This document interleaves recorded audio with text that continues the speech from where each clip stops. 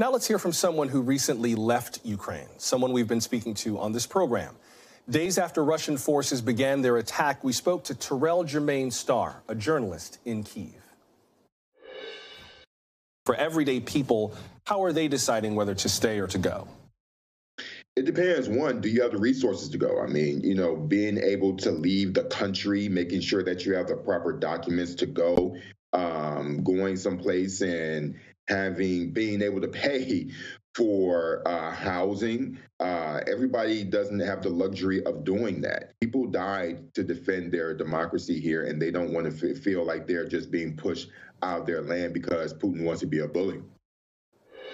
That's Terrell Jermaine Starr. He's a senior non-resident fellow at the Eurasia Center with the Atlantic Council, host of the podcast Black Diplomats, and he joins us here in studio. Mr. Starr, welcome. Thank you. So you're like 24 hours back in the U.S. Pretty much. How you doing? My mind and my body is still in the country, to be quite honest with you, and I miss my friends, but I really need to come back to recalibrate my mind, but I'm fine. I still miss the country, and I'm still getting used to being here in the States. What do you miss? What do I miss? Well, it's not so much about what I miss, it's so much about what I'm used to. I'm used to explosions, and so now I'm in New York City, which is loud, which is already loud. And but it ain't quite that loud. It ain't quite that loud, right. But then also you hear just sudden sounds, and it just kind of brings back some type of memory of you being back. You hear some type of explosion, you think it's an ammunition or something like that. But it's not so much about what I mean. I miss my friends, obviously, but they're just sounds that I'm getting used to not hearing. You said that you told me before we started the show that you meant to be in Ukraine for like 3 weeks. Correct. And you ended up being there for 3 months. Correct. So when you were there, did you have an inkling that something might happen that would keep you there longer, or like how much of what's transpired did you see coming and how much did you not see coming? Absolutely. So I was in Georgia in 2008 when the Russians attacked there. So here in Ukraine, I knew that there was a pretext. There was a history of Putin making these types of decisions. And so I figured that there was a strong possibility that an invasion would take place, and I decided to stay, and I figured I would be useful in collecting stories. Didn't know what those stories would be, didn't know what the outcomes would be. It's my first time in a country where I'm a journalist and actually getting information. And so, listen, did live shoots from my neighborhood where buildings were hit by direct Russian, missile strikes. I have covered people who are leaving the country. Worked with territorial defense units, capturing their work and what they've done, ducked a missile strike by a couple 100 meters. So, a lot of things. I knew something would happen, but not what I discussed. We just showed that picture of you putting on a helmet that you said was some of your new daily wear. You also yes. shared a lot of images from the ground after some of the apparent Russian airstrikes. One tweet you wrote, "What kills many folks in missile strikes isn't the hit itself, but the shrapnel. Many cars are cut up like Swiss cheese." Another video you tweeted, you just wrote, "Thank God there were no fatalities at this Brovary strike."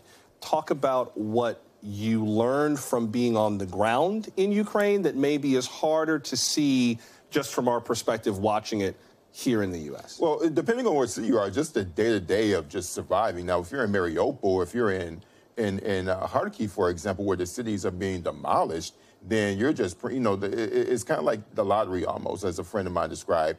A missile can hit it's a strong chance that a missile can hit your building. You likely won't, but the chance that one of those missiles could hit you, very high possibility. But also just the idea of how, the decision to leave. There are a lot of elderly people who are there and people who refuse to go. And then once they realize that the problems are a lot worse than they think, then they want to, then they rethink. But another thing that I noticed there is that, it's interesting when you're in a war country. There are those cities that are constantly bombing. You have a place like Kyiv where you're in bed and you hear the explosions about 10 kilometers away. But at the same time, there's some certain normalcy in life. I mean, people are going out and they're shopping, they're getting milk. You're like a little insulated from it a bit. Yeah, to some extent. But then, again, about a 10-minute walk from where I lived, a missile hit a building and, people died. With regards to people staying or going, you talked about how you've helped a few people try to get out of country. And we have talked about the presence of people of African descent in Ukraine. I think I was among those who was surprised to know that there was a population there, like a vibrant population of diverse people from all over the world.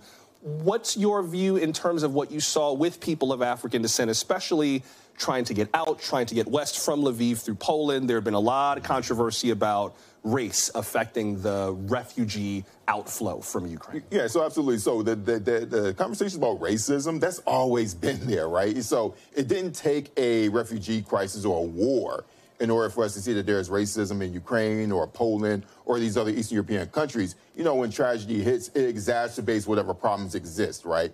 It's not even unique to Ukraine per se, but, you know, during the first few weeks, you definitely, the cases of racism and people being mistreated at the border definitely were true. One of the things I've noticed over the weeks, however, is that when that large rush of people went out, you start hearing fewer and fewer reports. Now, there are reports of people who are getting stuck in Poland by Border Patrol over on that side. Even when they leave Ukraine, that was an investigation done by the Independent out of London. And so then you have some people who go through Border Patrol without a problem.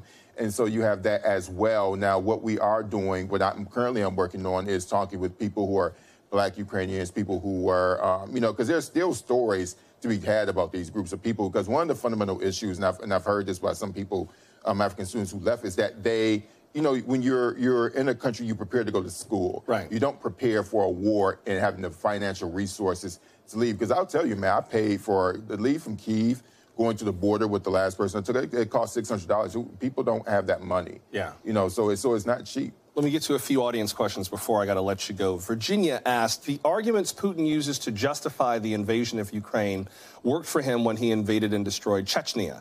Putin has a history of committing acts of violence and blaming those he wishes to target and eliminate. Do you think the world recognizes this? Well, yeah, so I think the world not only recognizes it, I think what they're recognizing is that Ukraine is not Chechnya. I mean, they don't have, you know, defense systems that could shoot missiles in the case of Chechnya, right? And then I think another thing, too, is that what really shows you how crazy Putin's thinking is that he thought that this would be Chechnya, and he did sell this whole idea of Ukrainians will be liberators. But, you know, there are plenty of examples in Russian history, whether it be the Soviet Union, for example, where they underestimated or had a lack of sophistication about the people that they were targeting, particularly with Black people in the United States. You know, but that's a whole other thing. But then you also have a situation where the Ukrainian people are fighting back, and you have people who, you know, they haven't fought. The Russians have not fought a military like Ukraine, ironically. Yeah. One more of our viewers asked why you were in Ukraine in the first place and whether you lived there before the war started. I lived there before the war started. I was Fulbright grantee in 2009, 2010, studied Russian language, did a project on Black Ukrainians, interestingly enough, that, you know, earlier we were talking about that. And I was there to start a tourism company. That's not going to happen this year. Right. But I'm actually I'm working on a clothing resale business of Western Ukrainian clothing. And so that's still ongoing. But I was there to start business, but went in there and then started covering the war.